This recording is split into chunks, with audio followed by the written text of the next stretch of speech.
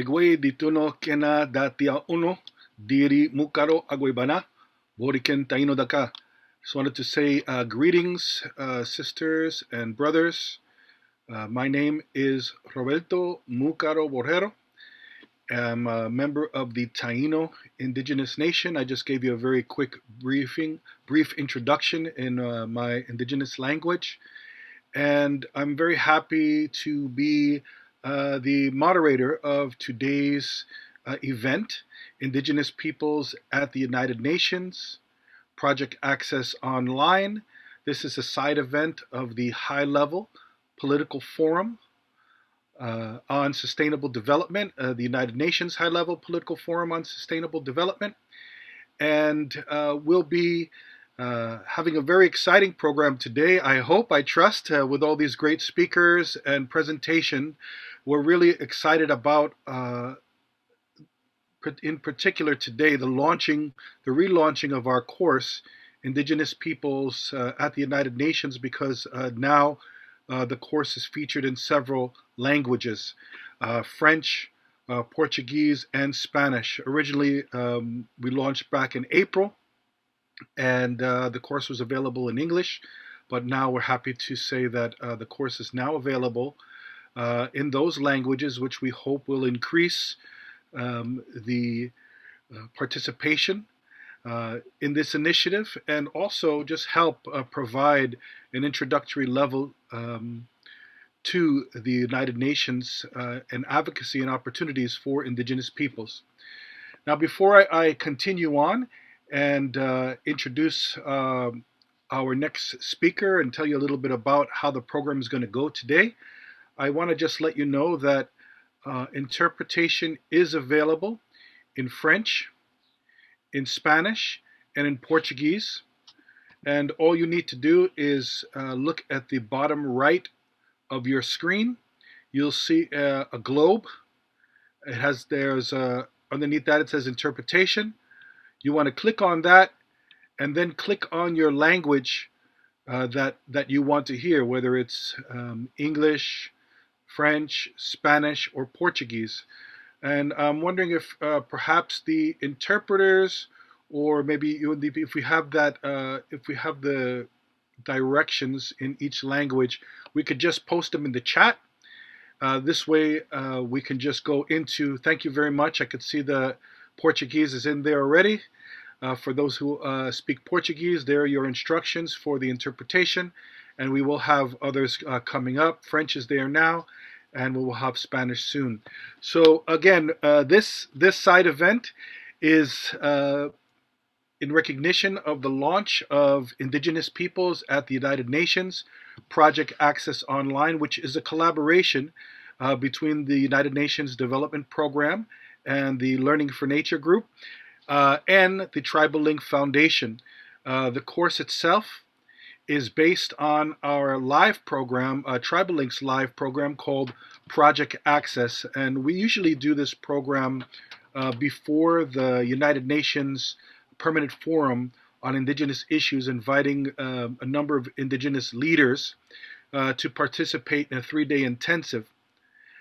However, due to COVID-19 and the ongoing repercussions of the pandemic, we were very fortunate to be able to collaborate with UNDP and the Learning for Nature team and the Equator Initiative, and put together a version of this live course and convert it to an online introductory session. And what we're hoping that you'll find this course useful, and that it better explains your advocacy opportunities at the United Nations level. And so to talk a little bit more about the course, so you could see how you can actually sign up if you have not done so already, if you have not joined the over 1,500 registrants who've already been engaging this course, Indigenous Peoples at the United Nations. We're going to be showing a video to give you an idea of how you can get into that and register there. So my dear colleague and friend here, Julie, will be sharing that video. Anything else you want to say before the video, Julie? Thank you so much, Roberto. Let me share my screen, and I would like to encourage you all before you register for the course to register on learningfornature.org. And after you register, you'll be able to enroll in the course, and you can find it in our course offerings here. Here is the Indigenous Peoples of the United Nations Project Access online self-paced course. You can see we already have over 1,500 registrants, and this is where you can find the language versions. And in the course room, you can scroll down here. This is our event. And this is where you can start the course. And this is how you can find the video I'm about to show you now. I'm going to share again just so I have my computer sound. Thank you for bearing with me.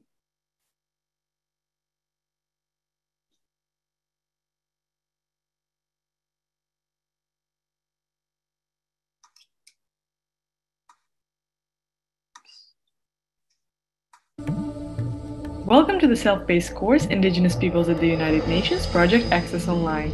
My name is Victoria, and in this short video, I'll walk you through our course room and show you how to complete the course activities.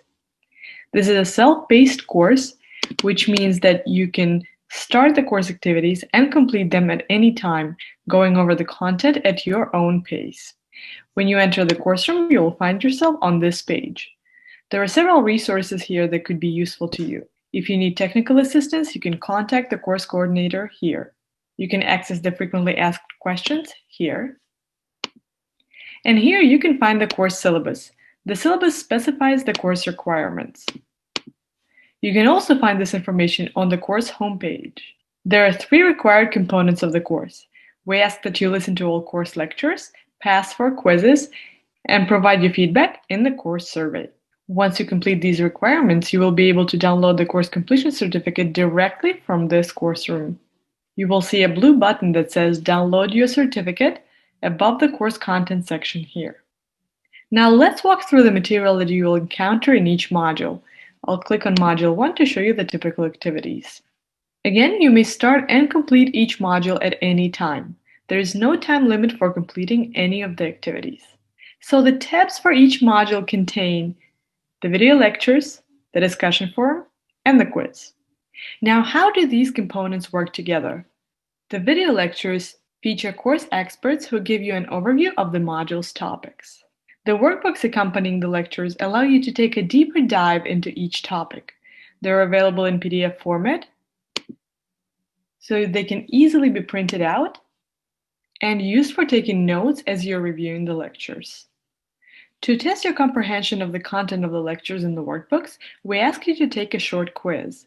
To pass the quiz, you must receive a score of 60% or higher. If you don't get all the questions right the first time around, don't worry, you can retake the quiz as many times as you need. After you've reviewed the lectures and the workbooks, and checked your understanding of the content by taking the quiz, you can now bring all this information together and discuss it on the discussion forum with other participants. Modules 2 and 3 will follow the same format.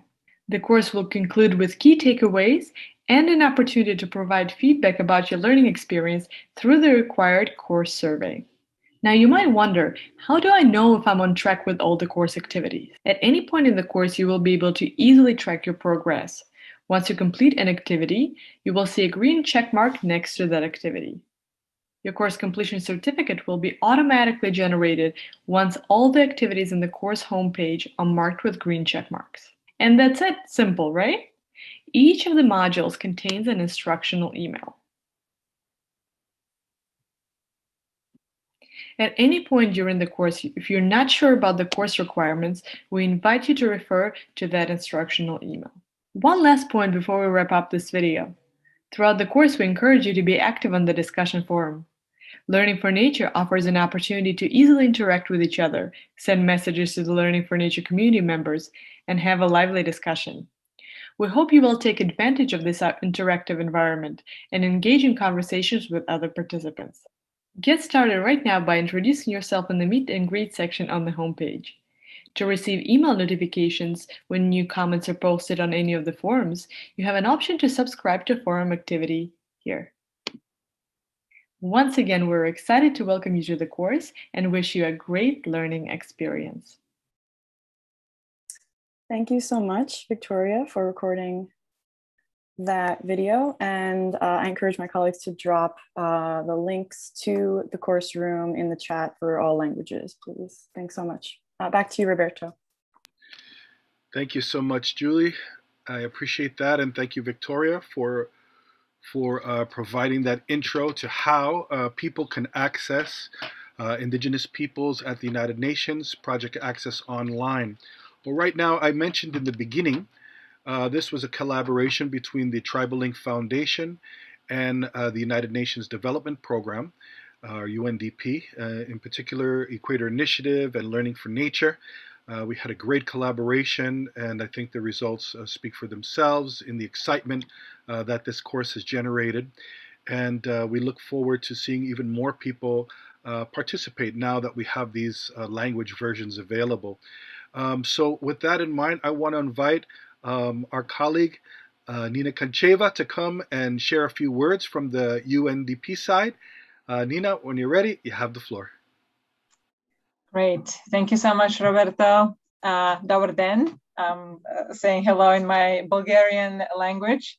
It's really great to be here. Thank you so much. And before we go into hearing from the wonderful panelists, I wanted to give you a bit of a picture of where we are with the course.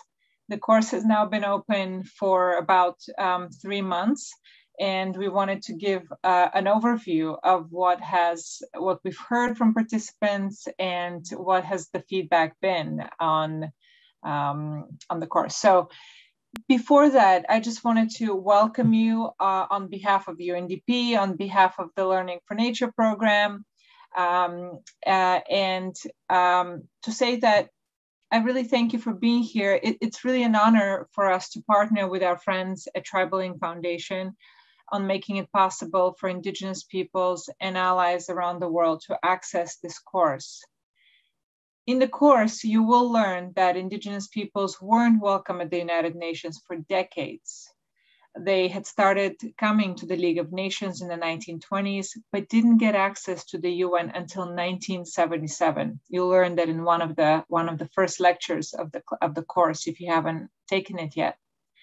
So with this course and us enabling the platform and making it available online, we hope to contribute a little bit to righting this historical injustice, as well as to honor the commitment of our partners, Tribal Link Foundation, and especially its founder, Pamela Kraft, a personal mentor to me and an inspiring and loyal ally to Indigenous peoples, who never wavered in her commitment to Indigenous peoples and who found many, many creative ways to help. I learned a lot about being an ally to Indigenous peoples from Pamela, who we miss very dearly. Through our longstanding relationship with Tribal Link Foundation and making the training available widely via the virtual space, we committed to taking the training, which used to be done in person, a very wonderful training that not only built the capacity of Indigenous peoples to affect the global policy arena, but also to create a family. And I know that Tai and Roberto and others will talk about this. We'll talk about the fact that Project Access brought people together as a family, not just to learn, but also to build a relationship. Okay, I'm going to shift a little bit into giving you a bit of a sense of where we are with the course so far. Since the launch of the course in early April of this year, the course has attracted over 1,500 registrants. They came from a variety of fields, with the majority representing nonprofits, academia, the public sector, private sector, and the UN. One note is that some of the categories are not quite precise, so NGOs would also contain Indigenous organizations.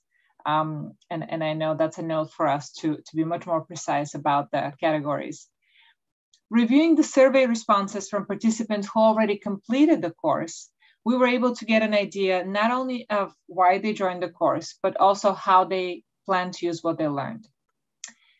Now, whether you're considering enrolling in the course in English, French, Spanish, or Portuguese, or you're already a part of the course community, you might be interested to hear that the majority of participants joined the course because of general curiosity, a general wish and desire to learn more about Indigenous peoples and how to affect the global level.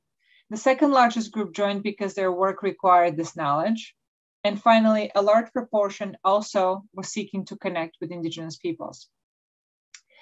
We were pleased to see the levels of interest in the course among Indigenous peoples. Over 40% of course graduates so far reported that they self-identify as Indigenous peoples. And in the 3 months that the course has been online, course graduates reported a significant increase in their understanding of the core issues covered in the course. I think we can go to the next slide. Thank you so much, Julie. Specifically, you can see really what an impact the course has made in people's understanding. We saw an over 50% increase in knowledge of the history of Indigenous peoples' movement for recognition at the United Nations, a 40% increase in the knowledge of the entry points for Indigenous peoples' engagement with various bodies and mechanisms at the UN, and a similar level of improvement in their understanding of opportunities for Indigenous peoples' engagement and advocacy at the United Nations. The information presented in the course had a variety of applications for the participants. For example, the graduates in the course noted that they plan to use this new knowledge and skills in their work with Indigenous organizations or in developing strategies to protect environmental and sacred sites and fight against environmental discrimination. Other uses included helping Indigenous people stay informed of their land rights, of their rights and other, including land rights, advocating for Indigenous peoples, integrating the Indigenous people's perspective and insight in a variety of projects, and preparing their community to participate in the UN Permanent Forum on Indigenous issues.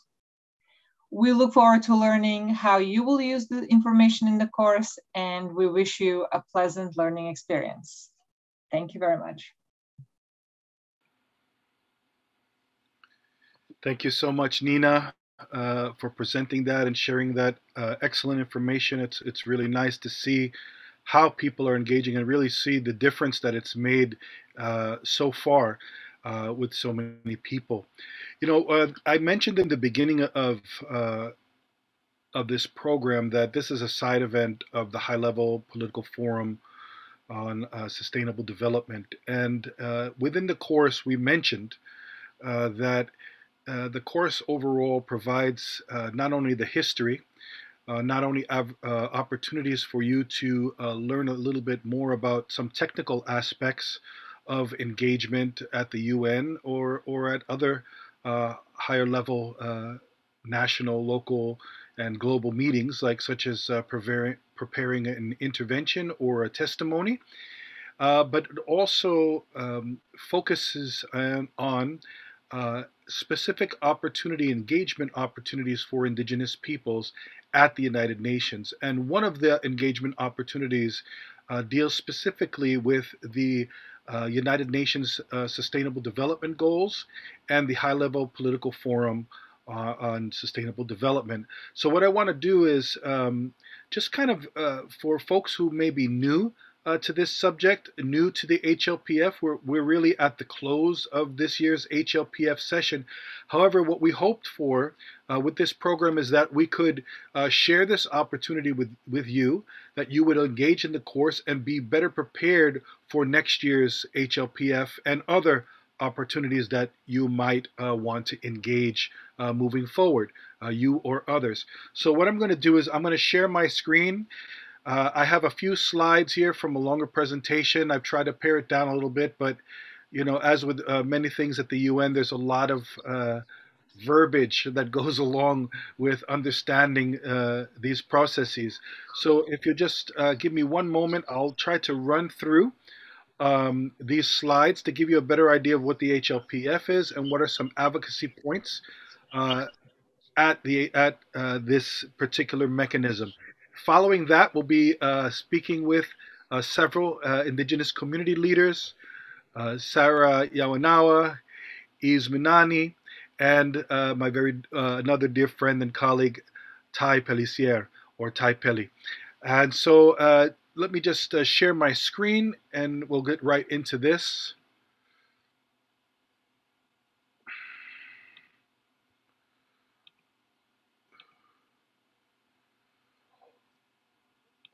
All right, so for those who, by now you should all be aware, you saw this little round kind of rainbow symbol in Nina's presentation. And you'll see this all over the UN and in even some national campaigns. This is talking about this UN Sustainable Development Goals. They say there are 17 goals to transform the world. And this started in 2015 when the UN agreed to these 17 SDGs, or Sustainable Development Goals, and with the aim to mobilize efforts to end poverty, inequalities, tackle climate change, all the while ensuring, and this is the tagline, that no one is left behind. So just not to go over each one of these individually, but this is the 17 global goals. You'll be able to find this information online, or if you participate in the course, we have information that you can download on this issue specifically, so you'll be able to get many more resources. But you'll see it talks about poverty, hunger, and probably one of the most important for indigenous peoples is reduced inequalities.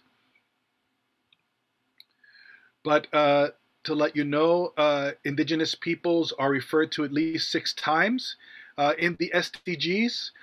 There's the goal 2 on zero hunger, and also there's on 4 on the target 4.5 on education. And in addition, there's also associated targets that are also important to indigenous peoples, such as human rights principles and standards that are reflected in what we call the 2030 agenda. And overall, the agenda is really focused on reducing inequalities. That means that's where the whole leaving no one behind comes in. And as indigenous peoples, we have to be really vigilant when we think about these SDGs, because what are they really talking about? They're talking about access to resources, and where do you find much of the world's resources left today, the biodiversity, etc., on the territories of indigenous peoples. So it's something that we should monitor as much as we can. So I'll go to the next slide, and this one is about the HLPF itself. And so this is the main space for dialogue on sustainable development. It has the central role in the follow-up and review of the SDGs, and the forum meets annually under the auspices of what's called the Economic and Social Council, and at times also under the General Assembly. So here's a lot of words on this one, but basically this is talking about what was discussed during this HLPF. They wanted to specifically focus on goal 1, which is no poverty, goal 2, zero hunger, and they always talk about the integration of all of these goals as well. Statements, when they were able to be presented, were about 2 minutes. Some were recorded, some were live, some were posted online, and you had to be registered to speak. Down here at the bottom of this slide, it shows that 44 countries presented or were scheduled to present, and we have some of the names here. And you can look online and follow up to find out where their reports are. And those reports are called voluntary national reviews, and that's important because the Secretariat General, with voluntary national reviews, set up some guidelines so that all of these are clear and compatible. And that it's important to note that these voluntary national reviews, or VNRs in English, are state-led, meaning that the countries themselves, state governments. So when I say state, that we're talking about countries, right? So those are the member states of the UN who are participating in these initiatives. So these reports are member-led, and they aim to offer a countrywide view of the progress of their movement towards the SDG goals, right, at the national and subnational levels. So the reviews that they present cover all the SDGs that fit within their national circumstances. And here's the important part for Indigenous peoples. The national processes should include relevant partners and stakeholders, and that, of course, means Indigenous peoples. So civil society engagement in the process is highlighted, and civil society can play a role here in the 2030 agenda in developing policies, implementing programs, monitoring delivery, and advocating for improvement at all levels. And that includes the global, which is the United Nations level, the regional, where you work with other regional organizations, for example, Asia regional initiatives, Latin America and the Caribbean regional initiatives, and national, meaning follow up at the country level. So this is important for your advocacy as Indigenous peoples or local communities moving forward. So the stakeholder engagement is what is accomplished through what they call the major group and other stakeholder processes. And this dates back to 1992 at the Rio Earth Summit. And following that, in 2012 at Rio Plus 20, they widened the stakeholder participation. And I'm going to show you that. But the last point here is that these major groups are self-organized through the major groups HLPF coordination mechanism and steering committee. So when you want to follow up, that's the engagement mechanism that you want to hit. So here are the major groups. There's 9 major groups, and as you see, Indigenous peoples are one of those 9 major groups. And the other stakeholders that I spoke about just in the previous slide also include these other groups, and you also see that I've highlighted local communities. Why I did that is because in some places where Indigenous peoples are not recognized, they might also be recognized, people might be recognized as local communities. The two terms are not the same. However, we find them linked together more and more in global processes like the SDGs or the Convention on Biodiversity, or the climate change follow-up on the Convention of the UNFCCC. So for Indigenous peoples, it's important to note that there is an Indigenous peoples major group. Simply Google that, Indigenous peoples major group on sustainable development goals, and that should take you to the website. Right now, the 2 co-conveners of the Indigenous peoples major group are Joan Carling and Janine Yazzie. So you'll be able to connect with them and follow up directly. And that's really the main way to get involved if you really want to get involved. Follow up with the Indigenous major group, because these processes are not an individual exercise. You have to go through that major group process and participate there. This is just an example of a regional mechanism. You might have others depending on what part of the globe you're from. This is one that happened in Asia. The next one is a case study from Kenya, just showing how the national engagement went through the Ministry of Devolution and Planning. Kenya set up an SDGs roadmap, and you could see that in there they have a SDG forum. There's, at least at that time, there was 100 organizations engaged with an interagency committee. That's a governmental committee. And they developed their own civil society report, and that's available also online. So this is just an idea of what can happen at the national level. The question is something like this happening in your country? So here's just some advocacy at the global level, some of the ways that you can participate. 1, monitor the agreements, organize briefing for governments on concerns of the citizenry. And I just want to say there, when we use the term civil society and Indigenous peoples, you'll see often that I did it here, but I also separated, because civil society, it means that you're under the authority of the state government. However, with Indigenous peoples, it's important to remember that many indigenous peoples have their own forms of government. So we're not exactly civil society, or many indigenous peoples are against that term and just want to be identified as indigenous peoples within the system, and there's talk about that now. But here, circulating information in and outside the UN, advocating for positions at the national level, and underscoring links between national actions and international commitments. And we hope that the course helps do that. And also highlighting the action of NGOs around the world and drawing attention of the media to the key issues. All of these things are important. There are many challenges. I don't need to go into a lot of them. If you want to have a copy of this, we can get that up, or you can watch this again, as this program will be recorded, and you'll be able to see some of these slides. But you get an idea. There's always challenges when you work with the UN system. Here's additional tips for advocacy. There's national and regional global links.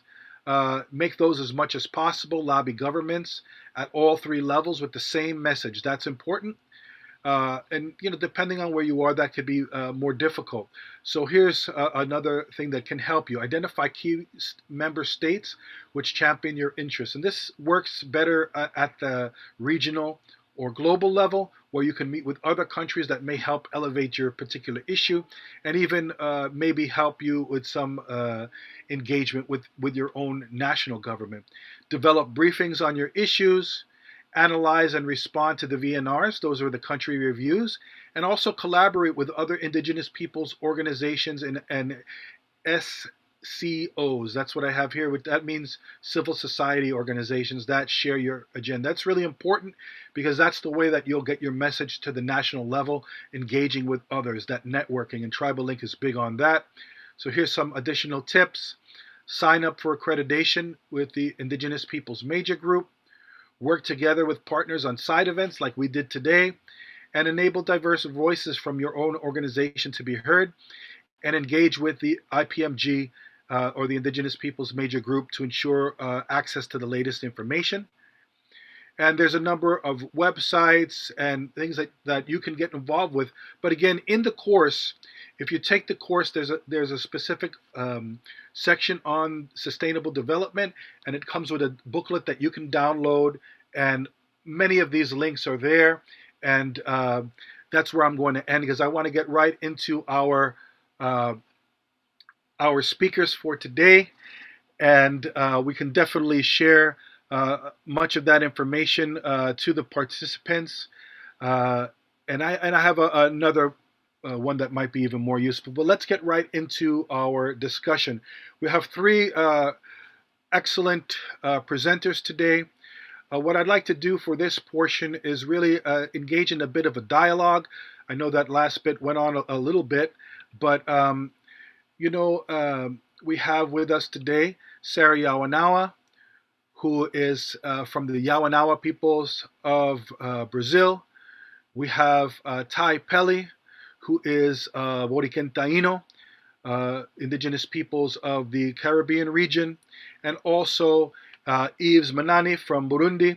So we want to engage them now in a little bit of talk. One, I want to begin first with thanking you. I'm going to put your bios into the chat, because we want to give you more time to speak. But maybe we'll start with Tai. We started this program talking about Project Access, and I'll go to each one of the panelists for this. How was your experience with Project Access, Tai? And why do you think a program like this is important for engagement at the HLPF or whatever mechanism the indigenous peoples choose to go into? Aho Mukaro, and thank you for the invitation. The work was intense when I had an in-person type training, and when I first went as a participant, and I really noticed the effect and the difference that Project Access and a program like this, as Mukaro is saying, had when I was on the floor, when it stopped being dress rehearsal and it became the real thing.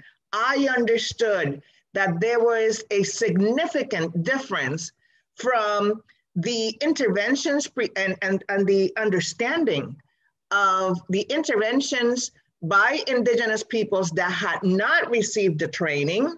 I also saw the frustration that people had because a lot of times, many communities send their advocate to the United Nations, with great sacrifice, thinking that human rights defender, that advocate is going to come back with solutions to their community. So there was not an understanding of the mandate and the purpose of gathering there, for example, at the UN Permanent Forum on Indigenous Issues. So we found a lot of us helping other Indigenous human rights offenders that were there to advocate, to understand, and even help them with their own interventions. And so that is like really powerful. And that had me understand the importance of this type of training.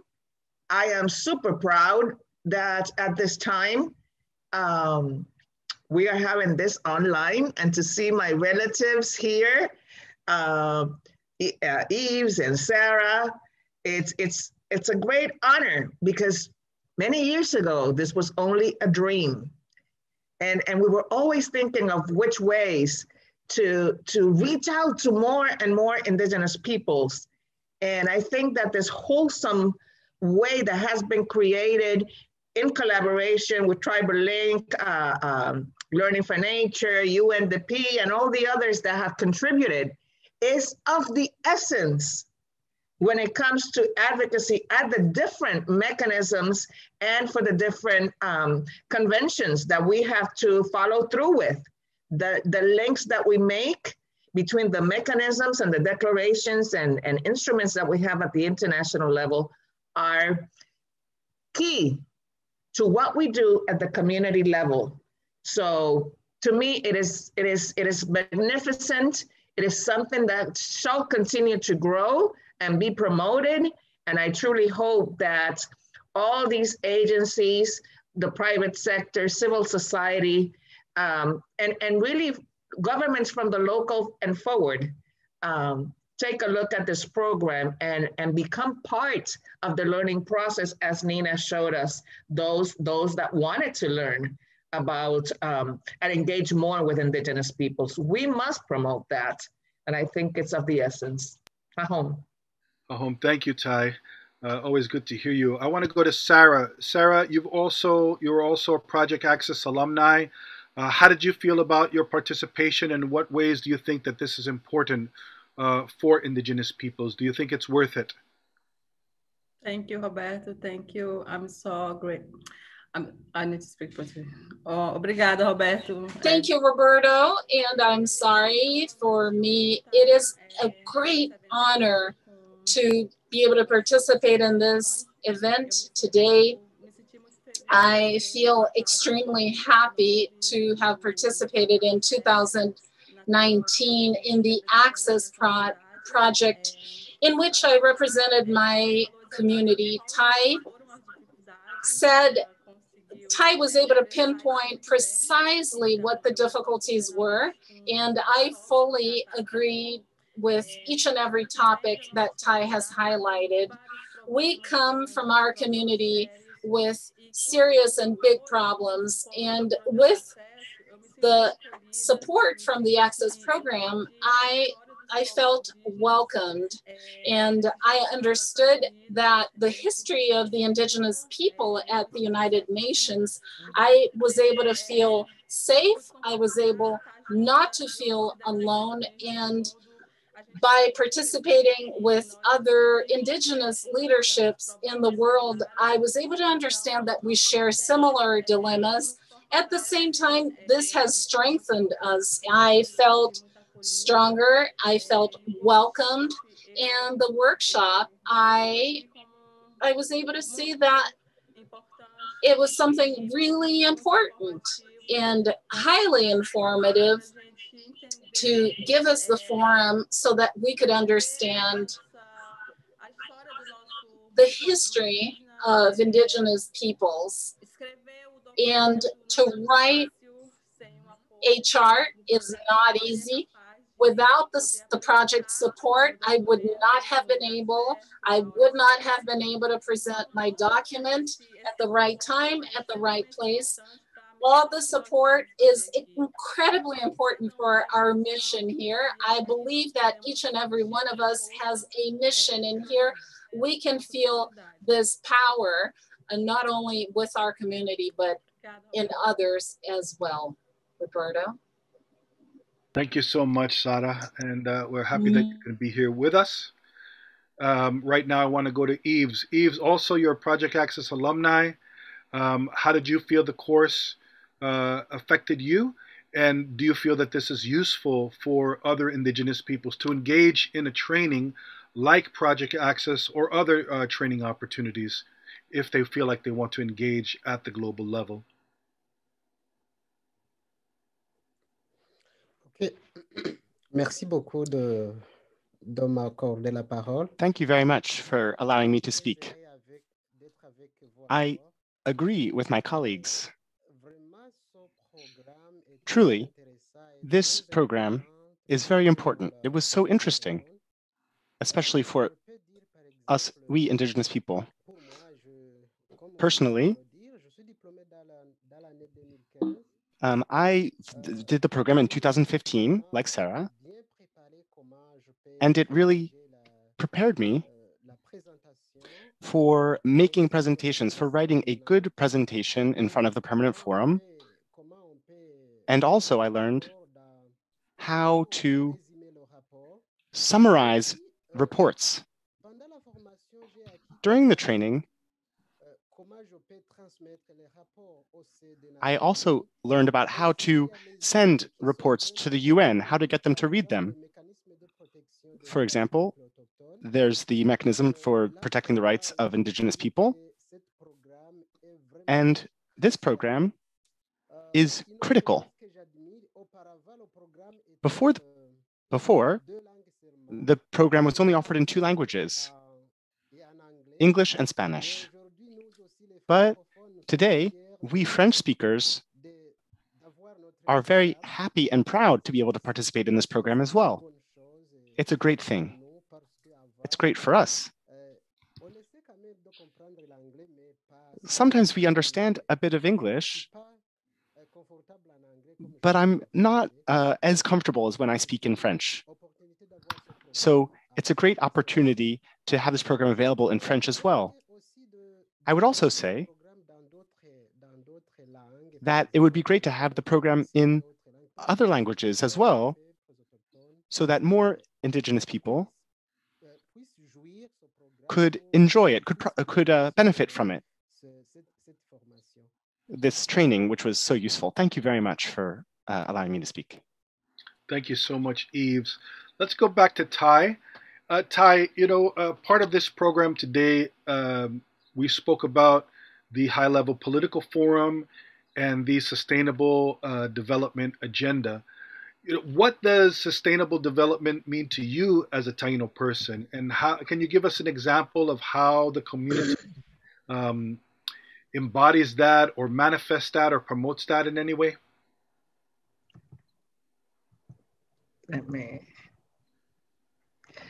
Gracias por esa pregunta, Múcaro. Thank you for that question.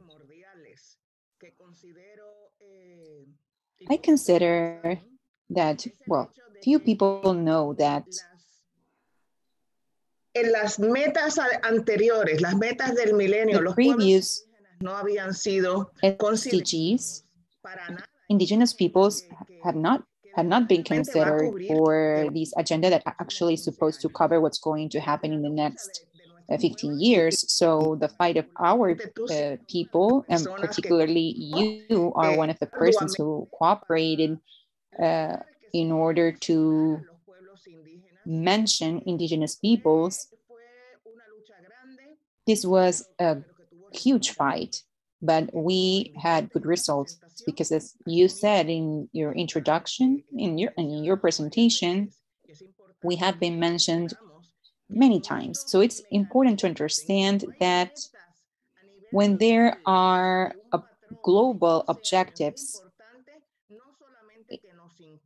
for the next 15 years, it's not only important for them to include us, but it's also important for us to bring this to our own communities and start working on that and train others and educate others, because unfortunately, at least with my indigenous people, the information, we're not getting that information. So in Boricain,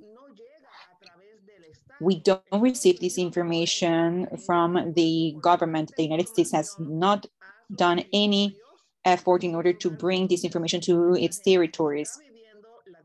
However, our people is going through a lot without having any type of information or knowing that there are certain liabilities. So as indigenous peoples, we need to promote this as advocates of our rights.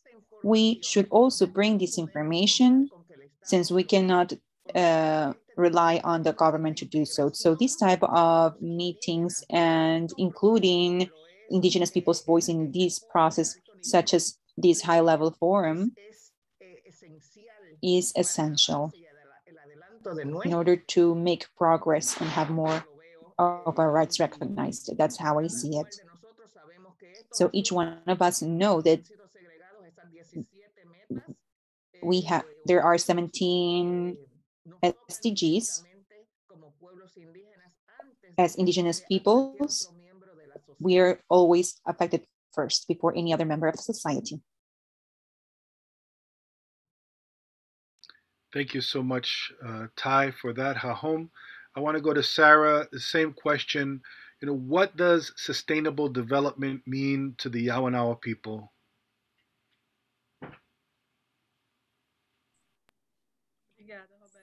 Thank you, Roberto. So sustainability, I see it as a model, a new model that we have to coexist with the nature. For us, Yawanawa, there is nothing new there because we always lived in harmony with the nature, preserving and respecting the environment. A model of sustainability that we, Yawanawa, have been working with and are strengthening is that we're working with agroforest, and we're planting trees around the forest.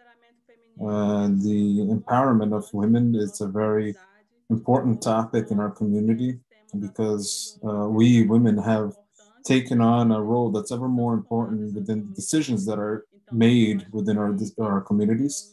So I believe this is fundamental, really, not only for our community, Yawanawa, but other communities as well. And education, I consider that to be essential, education, especially for our women and our children. I consider education the path to knowledge, and with knowledge, we are able to know what our rights are and protect our rights and be informed and know and speak for ourselves. I think that there is nothing better than we ourselves speaking for ourselves. We have a voice for that, and I think it's very important, this congruence of all the voices and strengthening the voices evermore. Thank you. Thank you so much. Let's go right to Eve. Same question: sustainability for the people in Burundi, and maybe even beyond, because I know you come into contact with many other communities. Same question to you, Yves.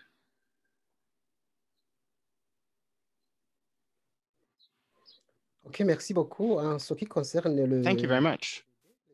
In terms of the SDGs, the Sustainable Development Goals, in Burundi, the Batwa indigenous people have made some progress, especially in terms of building up their resiliency to climate change and against the discrimination that we face in terms of agriculture and education. We also, I can tell you some examples of better increased equality in Burundi. Today, in our country, in my country, we've made significant progress. because in our National Assembly, we now have representatives and senators and also people working in the government in the various ministries who come from our community. And in terms of fighting against discrimination, I can tell you that the indigenous people where I'm from often face discrimination, but things have been getting better. In terms of equality, things have gotten much better. And in terms of food and agriculture, I will give you the example of how in Burundi, it's sometimes hard to meet your needs just from farming. And people sometimes don't eat enough meals every day. 80% of households can only eat one meal a day. And that's a problem that comes from the fact that there's not so much arable land. And there are not services that are available for us. So that's kind of what I have to say about the government. Our government has tried to make the SDGs part of our own national laws because we know that including the SDGs between 2018 and 2027 is very important, but that we will have to work on aligning various ministerial efforts on the SDGs. And often indigenous peoples are not included in the national plans that the government comes up with. We are often not included in the national policies that are developed. So that's what I have to say to answer your question. Thank you very much. Thank you to all of you.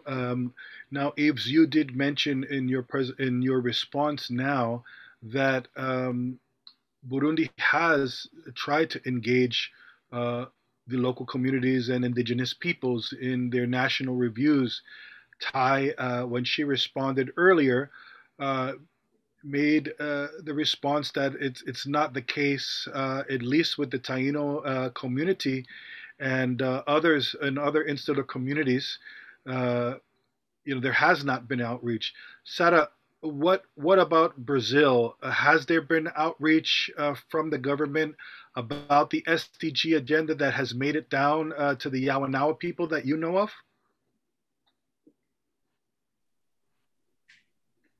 No. The Brazilian government has not had any direct or even indirect dialogue with us Yawanawas. Much the other way. It has been what has happened in Brazil is a situation that is very sad for us indigenous people. The Brazilian government has been marked by a massacre to the rights of the indigenous people. So I don't see any attempts of dialogue or conversations or anything close to that for us to be strengthened by this current government. They have been very aggressive. We have lost rights that we have built for years. We have lost rights that were major battles, and all of that has been destroyed through this government. And I don't feel that this government represents us or is on our side at all. Thank you, Roberto. Thank you. Challenging times for many indigenous peoples, which is why it's important to have space like these side events so that when governments do present their versions of what they feel as completing the SDGs, maybe some of them are not even submitting their national voluntary reviews, but indigenous peoples need to be able to share their perspectives as well and really talk about what is happening on the ground, especially if the theme of the day is to build back better after COVID, is to tackle climate change, is to achieve a sustainable development agenda. We need to hear these voices. And as Tai said, it's not just giving us that seat at the table. It's also that implementation and making sure that that implementation happens at the very grassroots. So I know we're coming. We still have some time. I see for opening up for some questions from the audience. Is yes. So why don't we do that? Why don't we just take a break just for one moment? If you have any questions for the panelists, Sarah, Ty, or Eves, if you have a question for Nina and UNDP, please type it into the chat, and we'll see if we can address it here. I know someone typed a question into the Q&A section. We've tried to answer most of those, I think. But if you have additional questions based on what you've heard so far, it could be addressed specifically to one of the speakers, or it could be about the course itself. And we have our dear friends from UNDP, our colleagues here, who might be able to help on specific questions. So here's a question from Miss Silva. She's also from Acre. Works in a socio-environmental NGO. She completed the course in April and May, and thought it was fantastic. Learned a lot. Super happy to know that it's reached young indigenous leaders of the Amazon, such as Sarah Yawanawa, and this movement needs to grow more in Brazil. And now with the Portuguese version of the course, it will be much easier for the, and I don't know how to pronounce that one, Tai, or who are great Brazilian leaders, to access this content and follow the paths to strengthen the voices of indigenous peoples at the UN. And it's an essential course to strengthen the resistance and guarantee the rights of indigenous people in this Brazilian context of increasing governmental threats. And that's just what you were sharing, Sara, now. And very important, not all of our peoples are connected to the internet. So it's important that if you have this access, really inform others about it, raise the visibility of the course. And again, this is a self-paced course, and you'll really be able to open the doors for more people and more voices to participate at the UN level. Here's a question for Shirley Thompson. Do you see the Human Rights Declaration as having enforcement that the UNDRIP does not? Does anybody have the? I would say I'm taking making an assumption here that we're talking about the Universal Declaration of Human Rights, and does that have enforcement where UNDRIP does not? Does anybody want to take this particular question on, Ty?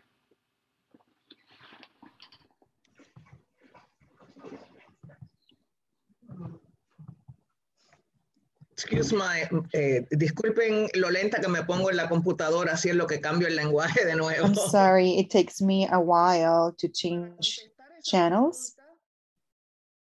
In regards to that question, it comes to my mind, what we need to understand is that we have these UN Human Rights Declaration for Indigenous peoples, but this Human Rights Declaration was not an instrument. There was legally binding in the UN. However, people started using that instrument until nowadays. Pretty much every government talks about that Human Rights Declaration, and they cannot publicly say, oh, I'm against this Human Rights Declaration, of course, because it's a universal Human Rights Declaration. Therefore, once again, it is essential for us as indigenous peoples to be the ones who actually make these Human Rights Declaration valuable for indigenous peoples. We need to use this at every single point in time, at a local level, at a national level, at an international level. We should always link all our issues, complaints, problems that we face to one of the human rights that is included within this declaration, because that declaration is also inspired, when you read the introduction, it's inspired in other international instruments that are, most of them at least, legally binding. And we are the ones who need to actually fight for this declaration. So we are undergoing a process, and we need to start this initiative, because the states are not doing this, the governments are not doing this. And I guarantee you, this document lasted pretty much, it took like 30 years for this declaration to be adopted by the General Assembly. And I can assure you that today this declaration wouldn't be approved if we hadn't fought for it. So there hasn't been the intention to implement it. Most countries haven't had that intention. Therefore, we need to be empowered and educate others on the power of this declaration. As indigenous peoples, we have specific rights as people who are different from different cultures, and we cannot allow that what's included in that declaration in regards to indigenous people's rights go below or behind what's included in those articles. So each one of us needs to do what we did in the past with that Universal Declaration for Human Rights. So they started using it, and that's why today, nowadays, we see that it's quite powerful around the world. That's what we should do as well with our own document, with our own declaration. Thank you. Thank you so much, Ty, for that response. Do any of the other panelists want to add anything to what Ty has just shared?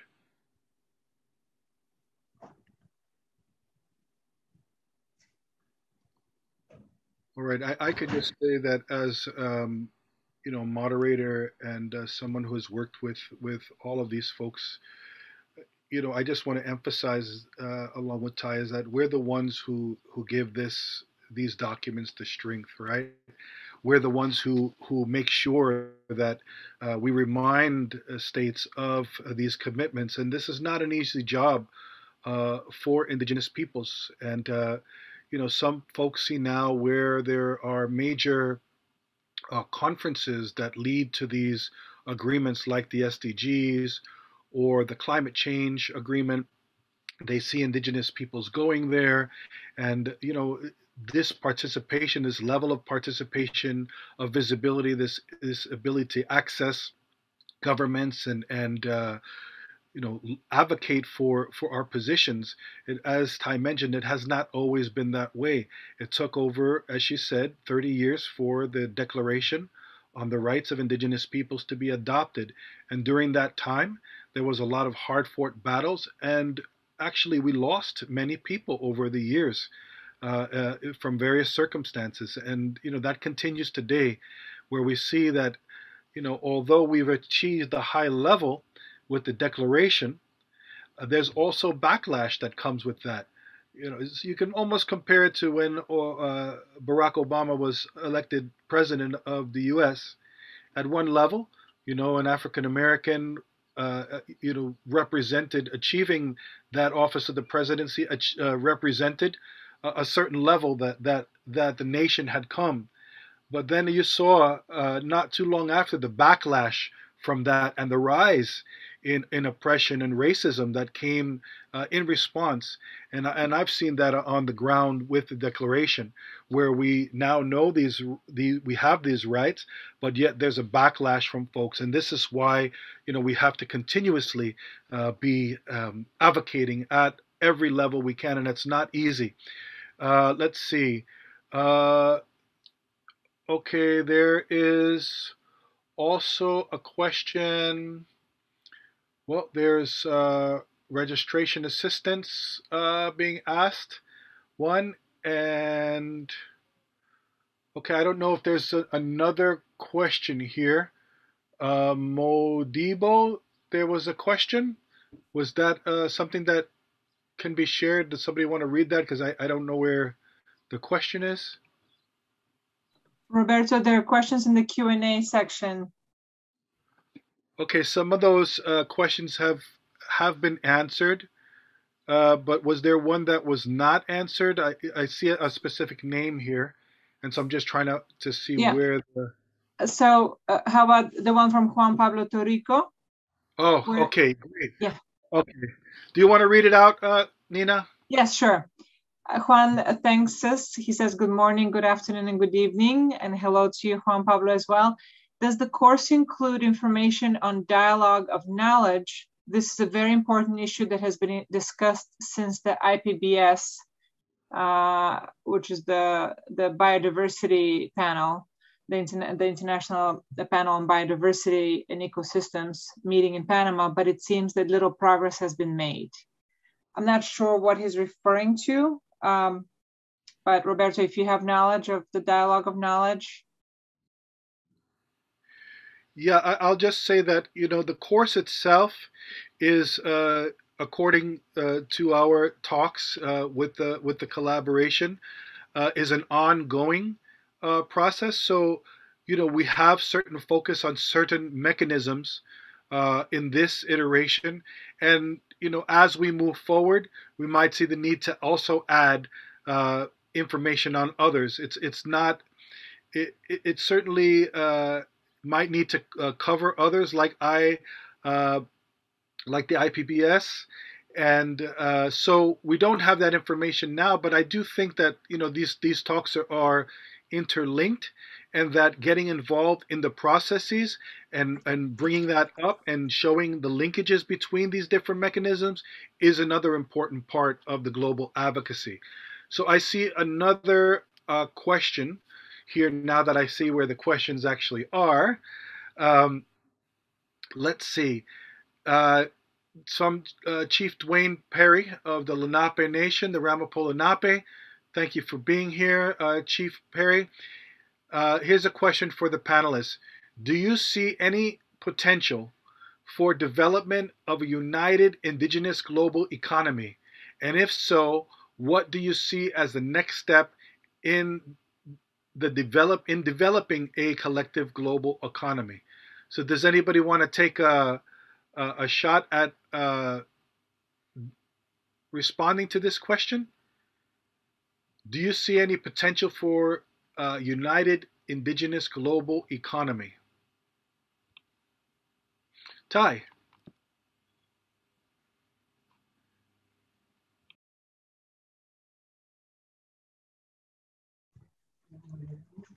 Una de las cosas que seguimos conversando y que lamentablemente en estos instantes COVID ha detenido ha sido precisamente que una de las ventajas que tenemos cuando estamos cara a cara en este tipo de entrenamientos es el poder, poder realizar redes. We're not getting the translation in English.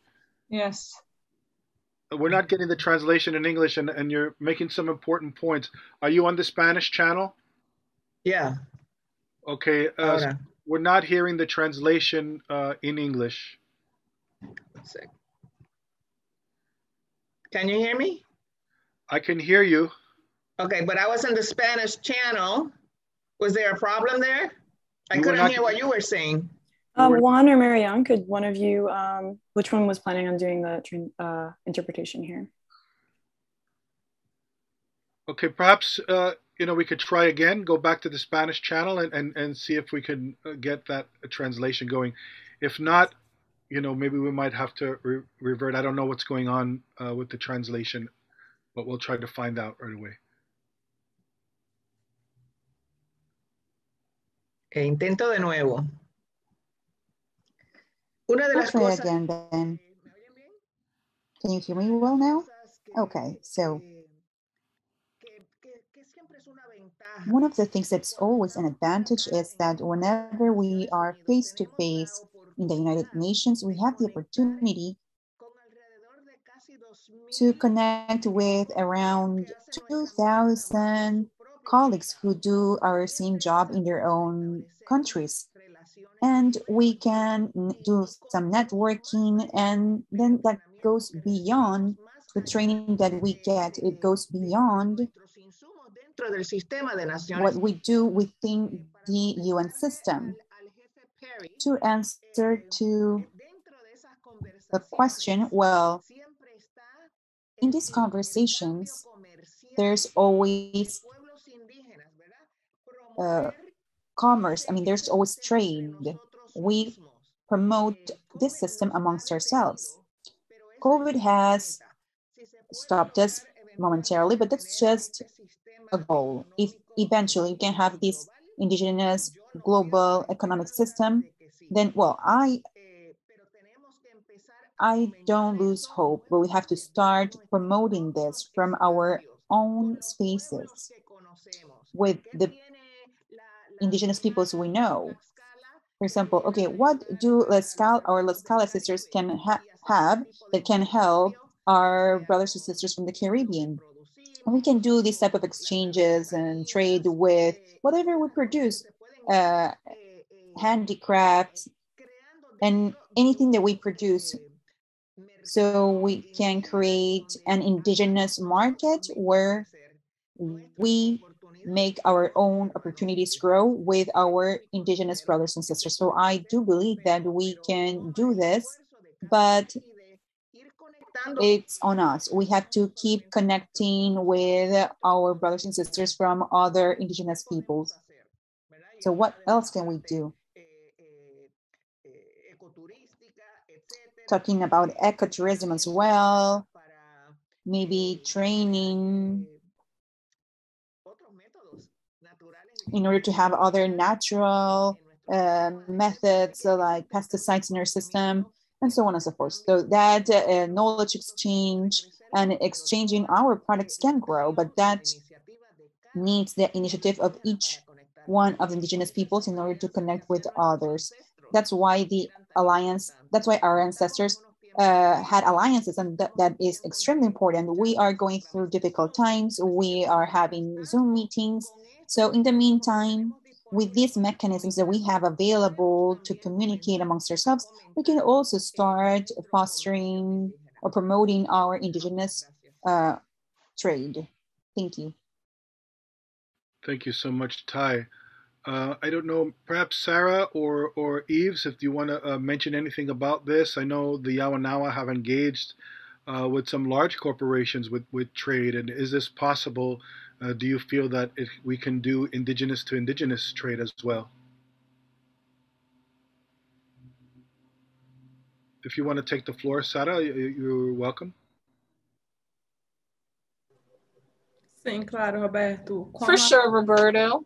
As Ty has said, I believe it's really important to have a connection between the communities, among the people, and I believe the information is of utmost importance. We have been working in our communities, strengthening our practices, our traditional practices, that is, such as arts and crafts, and we feel really pumped about talking about using our jewelry and our clothing.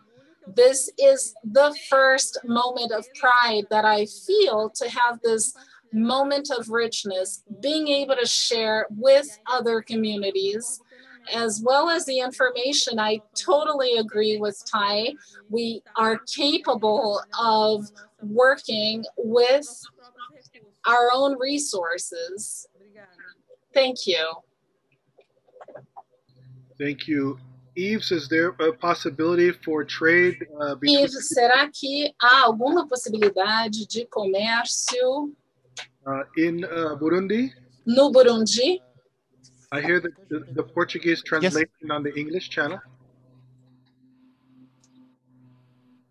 Okay, Yves, go ahead. Okay, merci. Yes, thank you. I wanted to add that between different communities in Burundi, there is some trade, but not only amongst indigenous people, but also with other countries around us. Many of them are very poor. And so the Batwa in Burundi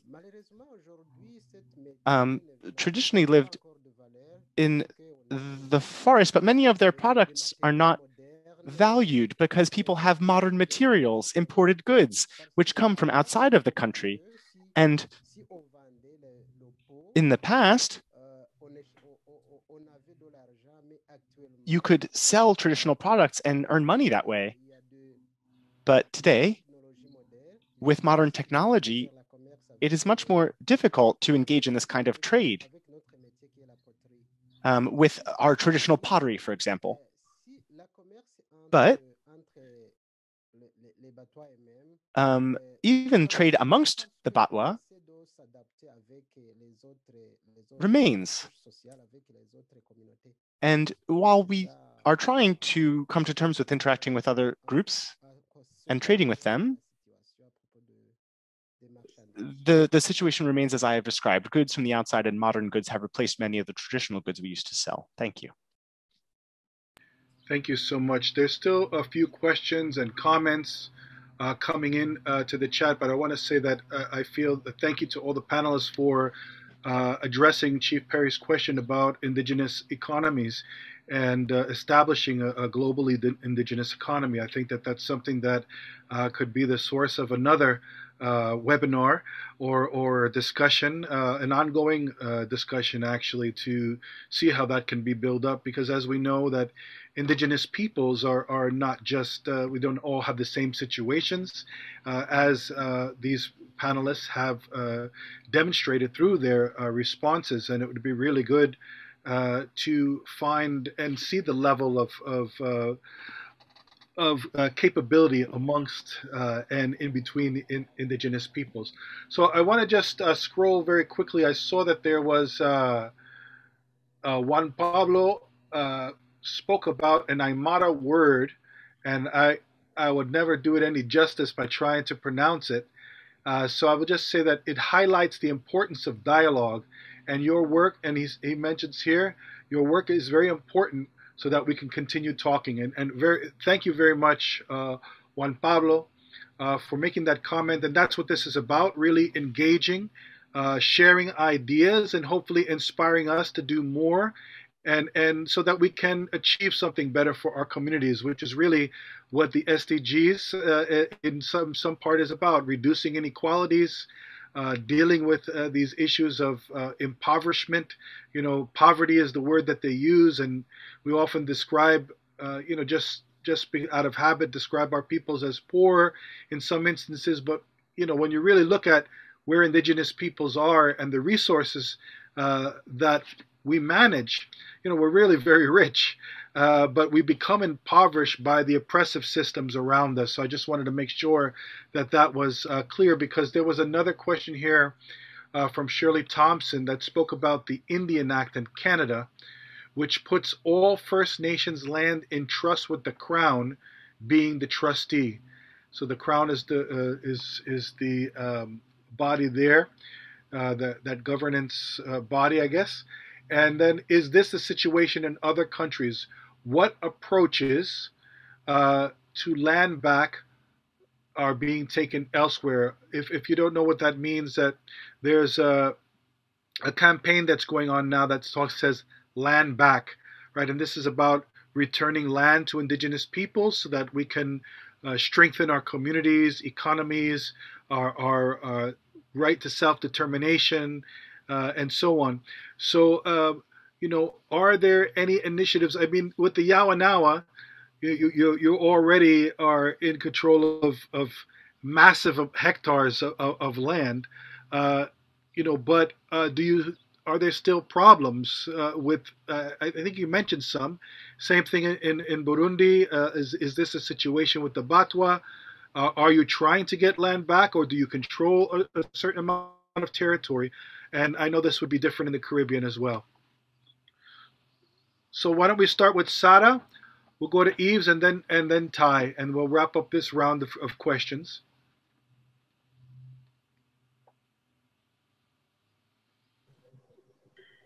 Obrigada, Roberto. Thank you, Roberto.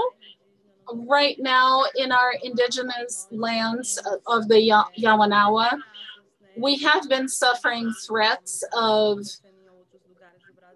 fires, which have been happening in other places in Brazil. Because we're in the deep forest, we're not totally protected, and we're exposed to these dangers that have been happening.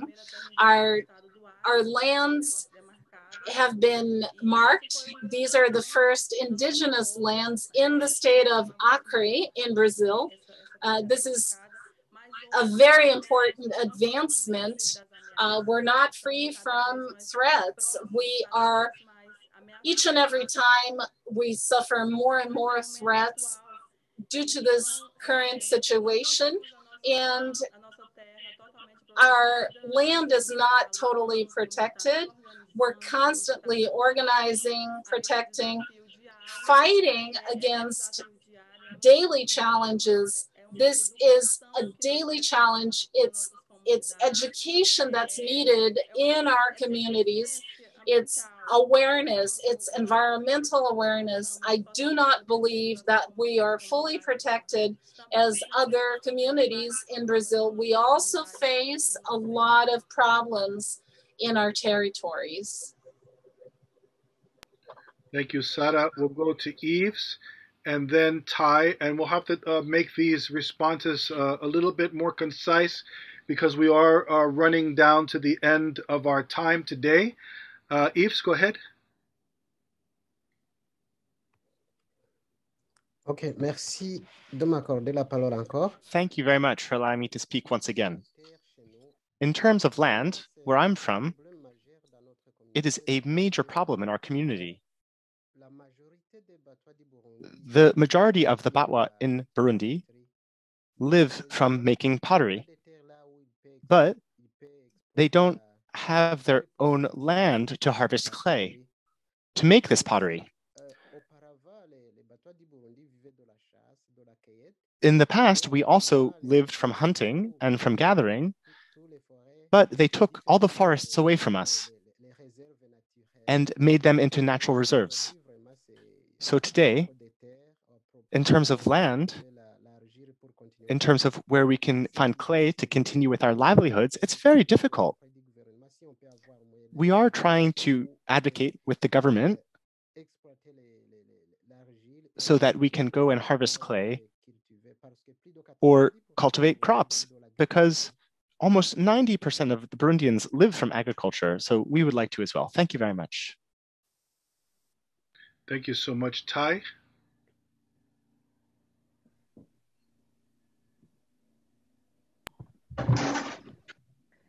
Lo que son las tierras y los territorios.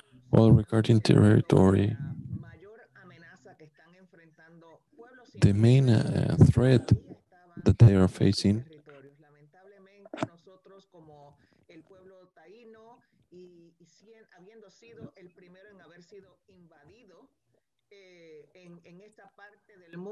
that there has been in this part of the world, in this hemisphere.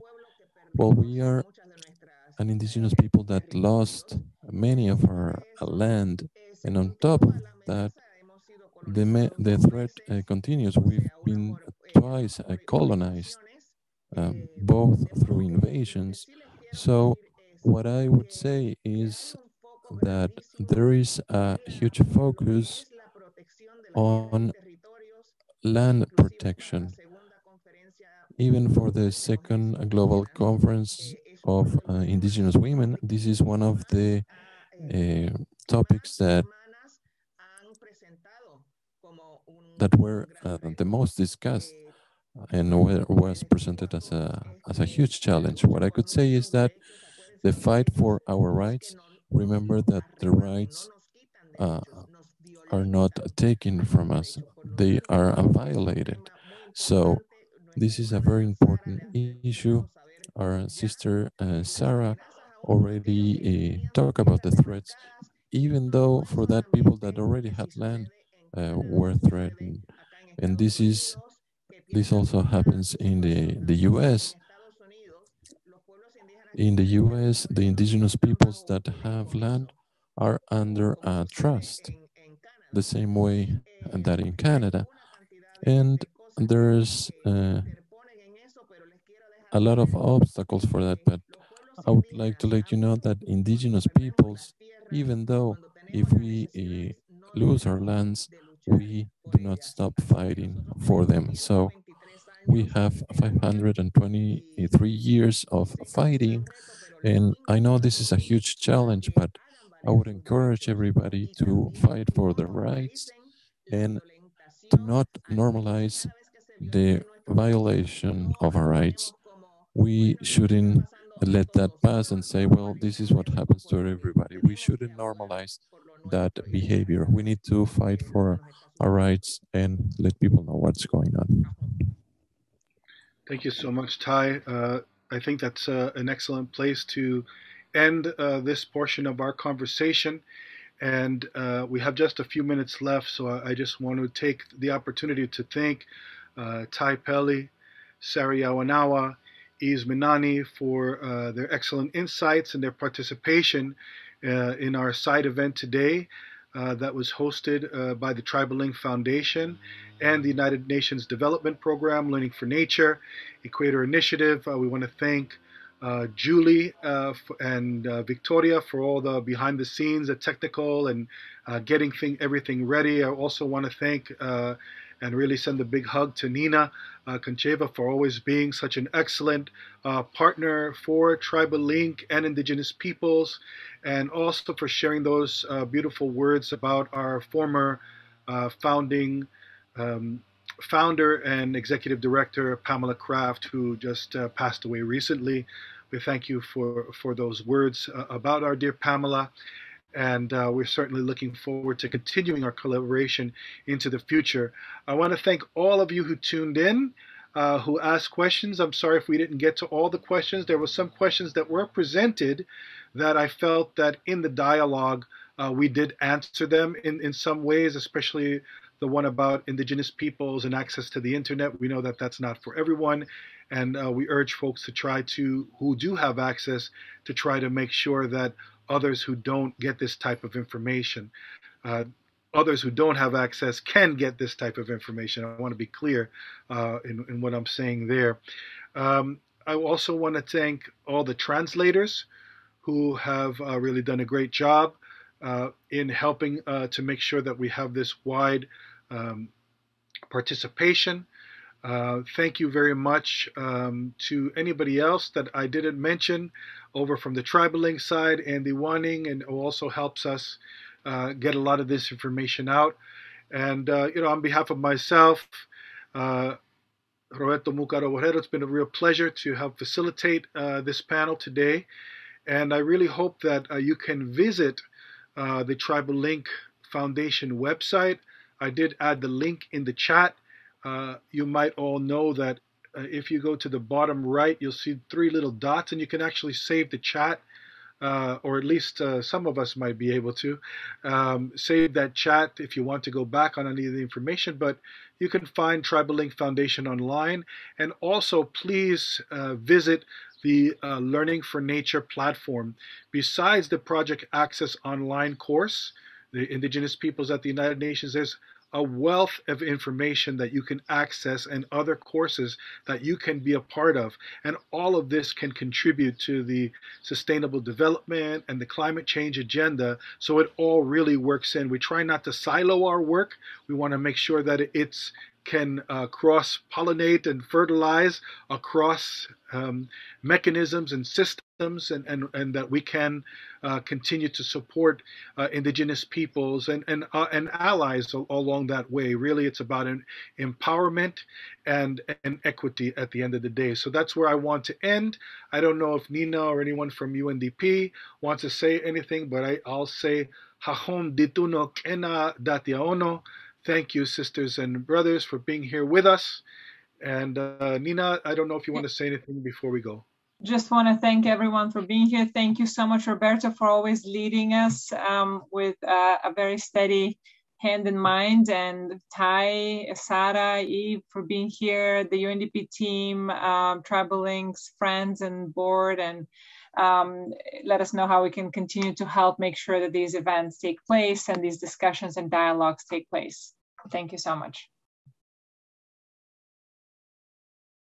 Thank you, everyone. Goodbye. Thank you. Hahom. Merci, bye. Merci. Placebo.